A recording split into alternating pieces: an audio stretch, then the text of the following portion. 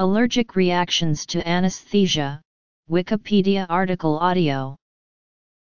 The incidence of life-threatening hypersensitivity reactions occurring during surgery and anesthesia is around 1 in 10,000 procedures.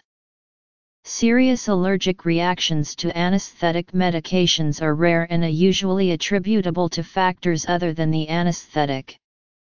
Neuromuscular blocking agents, natural rubber latex, and antibiotics are the most common causes of serious allergic reactions during surgery. The mortality rate from these reactions ranges between 3 to 9%. Successful immediate treatment requires prompt recognition by the attending anesthetist, or in the U.S., the attending anesthesiologist or nurse anesthetist. Anesthetists are trained to recognize if an allergic reaction is occurring.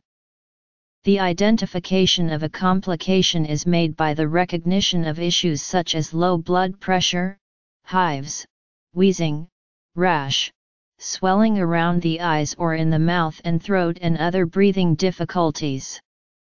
Adrenaline remains the mainstay of treatment, with corticosteroids and antihistamines providing limited benefit in the acute situation.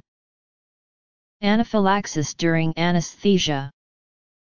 Subsequent investigation aims to determine the responsible agent to allow its future avoidance. Skin testing is often useful to identify potentially cross-reactive compounds and appropriate therapeutic alternatives.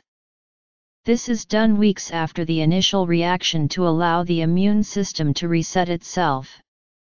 However, skin testing can be misleading in giving false positive and false negative results.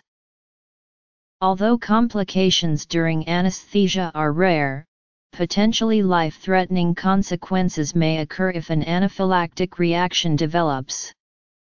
The severity of the reaction whilst under anesthesia is due to the fact that the anesthetist is only made aware of the allergy when it is severe enough to compromise the cardiovascular system and the respiratory system. At this stage, there is little time to manage the situation and recognize the severity of the condition. The immediate management of the issue consists of 3 processes. Since the full withdrawal of the offending substance is near impossible, the administration of adrenaline is the main treatment to counteract the effects. Once the patient is stable, they will need close observation for 24 hours.